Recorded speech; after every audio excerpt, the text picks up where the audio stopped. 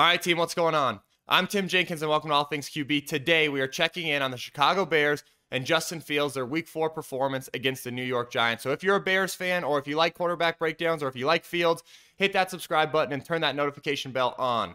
I want you guys to know I'm a huge FTA guy, which means comment for the algorithm, and then please like this video. It really helps other people see it. But I'm excited to jump into this tape because we're going to answer the question of, was this Justin's best game as a pro? And I think there's some film to back that up. There's also, of course, some bad that we've got to get addressed, and we've got to clean some things up schematically. But without further ado, let's jump into the film. All right, I just flat out love this concept.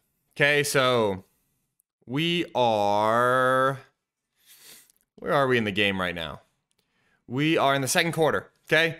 Really big time stuff. Just super easy. Hey, play action, run action, pure progression, meaning, hey, Justin, we're going to go ahead and we're going to look at this guy on this deep out first. Then we're going to work back in to this deep in, 1 to 2.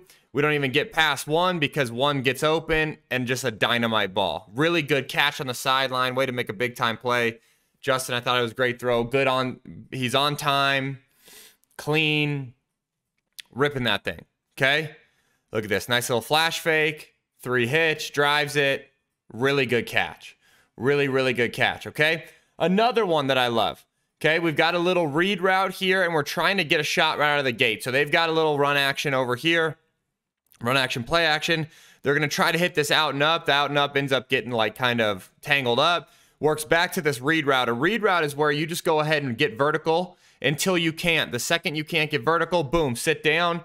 Justin does a really good job of getting to his backside X on the read after the little play fake. Gets to his backside X on the read route. Really good route. Great ball, man. That's big time velocity. Shooting that thing over the middle. I really love this concept too, where it's like, hey, man, we've got this shot play over to the right, right, where we can go ahead and try to hit this out and up. We would call it more like probably like an Okie or an Oscar and up, which is because it's a little bit deeper than an Okie. We probably call it Oscar. Anyways, and then we're going to work back to the X on the read. I thought that's big time stuff, okay? I got another big time throw here from Justin, okay? This is a samurai concept. Samurai is where you've got a deep post, right, to your X, and then we've got the Z on the samurai. So this would be Z samurai.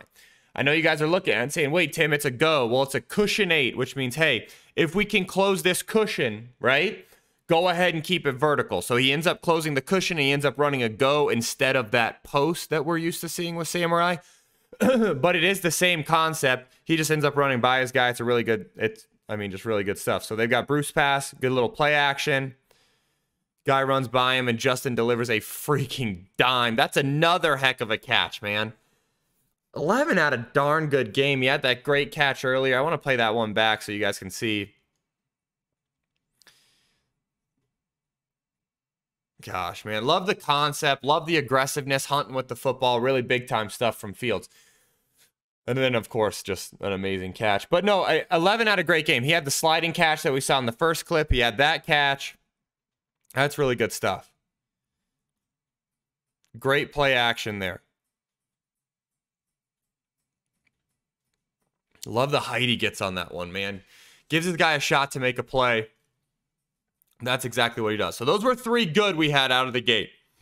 Now we've got a teaching clip, okay? Because this was mind-boggling to me, okay? So first, let's talk through the coverage here, okay? We're getting straight cover 1, right? So we've got man-to-man across the board, and we've got our deep safety, okay? That's straight cover 1, okay? For some reason, I have no idea why. Okay, let's first talk through people too. This is probably like a strong safety, right? This is our nickel Sam, right? We got corner, we got our free safety high, okay?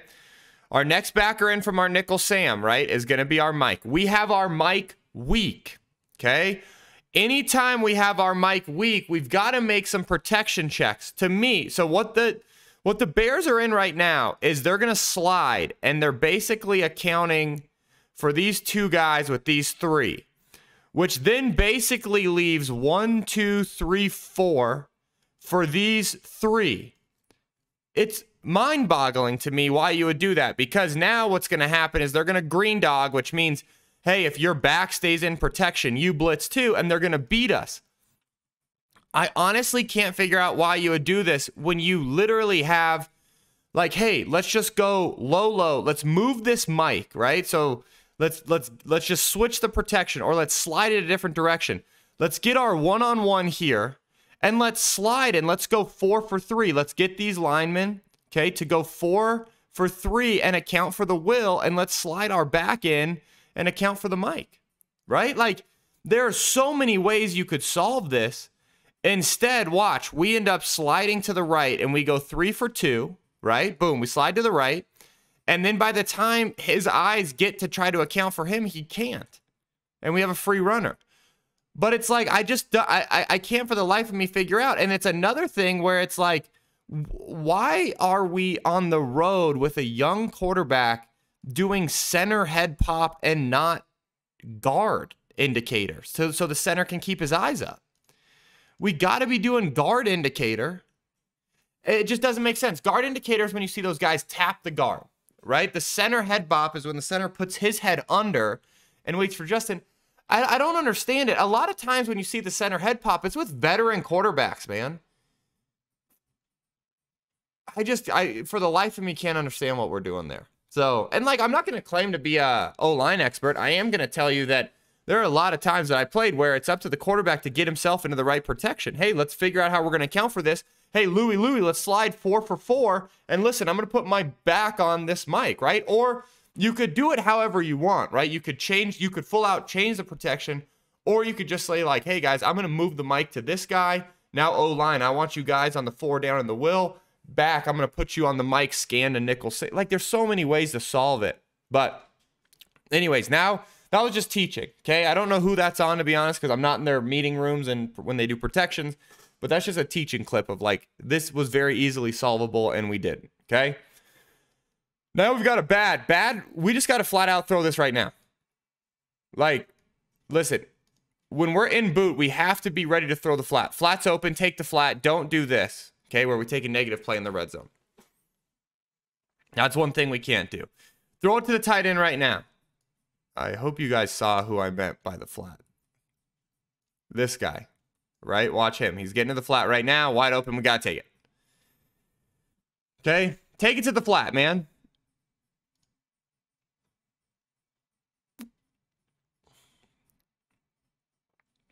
Yeah. Take it. Don't do that. And like, listen, Justin's athletic to make some plays like that, but when it's there and it's easy, take it. Okay? This one, we just bail too early, right? We've got a little under route here, okay, paired with a corner route. Justin gets his eyes to the right spot, which is this concept. And literally, he starts to bail right now. Pocket is clean, right? And I get it, man. He hasn't always had a clean pocket, but the pocket's clean. And he starts to bail literally milliseconds before his tight end pops wide open. Just hang on it one more second. Don't bail for no reason. The one thing that I will say is he does a great job, tremendous job, moving and creating, but we do occasionally bail on clean pockets, and that's what we've got to fix. We got to stick in there when our pocket's clean, man. This is one of those situations. So, can't have that one. Okay, this one, I just want him to take one of these Okies. Okay, take one of these Okies and trust his receiver. Okay, we've got our Okie here. Boom. We've got our Okie here.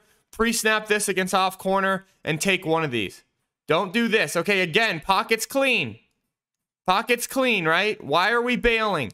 And we bail ourselves into a hit. Those are the things we can't do. We bail ourselves into a hit. Those are the things that we do not want to have as a quarterback, where we're scrambling and we're bailing into pressure. You can see him moving him around, gets him into the right play, but then we just scramble into a hit. Those are the things that we can't have. Cannot have it. Not a fan. Okay? This was a miss on an either or. Really cool play design. Okay, so to the top, we've got slant flat, right? Where we've got this boom slant. We've got this flat. I guarantee what they're telling him is, man, if this is wide open, just take it. Okay? If not, we've got our tight end screen we want to hit. This is not wide open. This is not just take it. There's too much congestion. Don't do this, because what I want you guys, I'm going to play. I'll let you guys see the clip once. Look at it. Okay? Ball gets batted down, incomplete. But now what I want you guys to see is what would have happened if he'd have taken this tight end on the either or. Because we've got a block here, we've got a runoff here, and we've got 2 linemen for 1 guy. We've got to take this tight end. I don't know what made him want to go to the slant, but that's one of those that, man, we can't have this tight end. Oh, that one hurts, man, and it's a miss on an either or. I like the play design. I really do. But, and I get it, man. He feels like he can fit that slant window, but it's not like, to me, that's not coached as a, if you can fit it in. It's coached as a, if it's wide open. Okay, pre-snap, it's wide open. Let's take it. If not, you know, let's get to our tight end on the screen. This one's just great, man. We got a full field progression. Okay, we've got stick arrow with a cross concept. Okay, so we're going to read this thing, arrow to the stick, to the cross, to the dig, all the way back to our back. And look at Justin work the whole progression. Arrow not there, stick not there. Doesn't like the cross, doesn't like the spacing on the dig, doesn't like the back. Now he scrambles. This is as good as it gets, man, from a quarterback in the NFL. I want to play it one more time, full speed, so you guys can really get a feel for it. But to me, man, that was, watch this. Boom. Arrow, stick, cross, dig, back. Okay, I guess I'll do it myself. I love that, man. That's such a good play. That is such a good play from a quarterback. You got to love that one.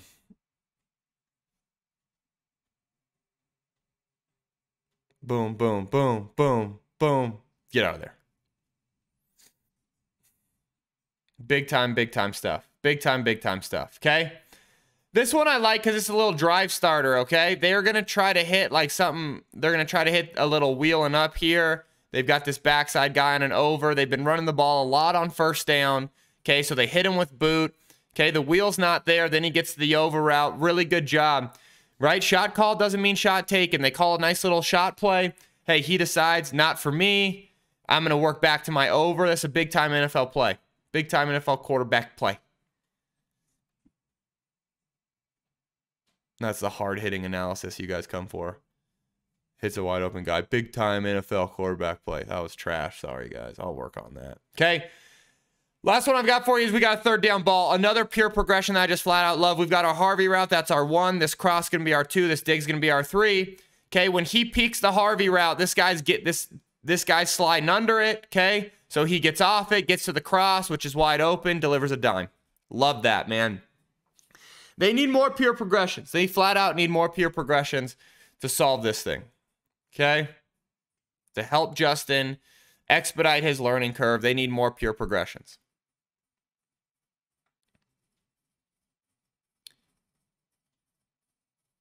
Really good throw.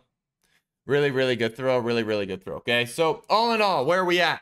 I thought this might have been Fields' best game as a pro, and I know that's kind of crazy to say because they lost and he didn't have any touchdowns, and like I know it's kind of crazy to say, but I do think it might have been his best game as a pro. The one thing that I will say is they need to figure out pressure because after watching this game, people are going to heat him up, man. They're going to heat him up like crazy, and he's got to be ready for it.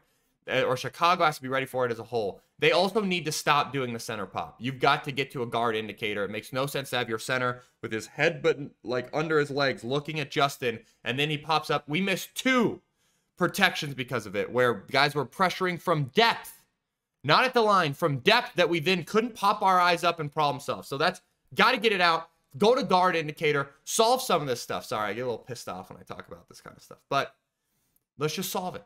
Okay, let's just solve it. Guys, comment below. Let me know what you think. I hope you guys enjoyed the breakdown. Until next time, peace.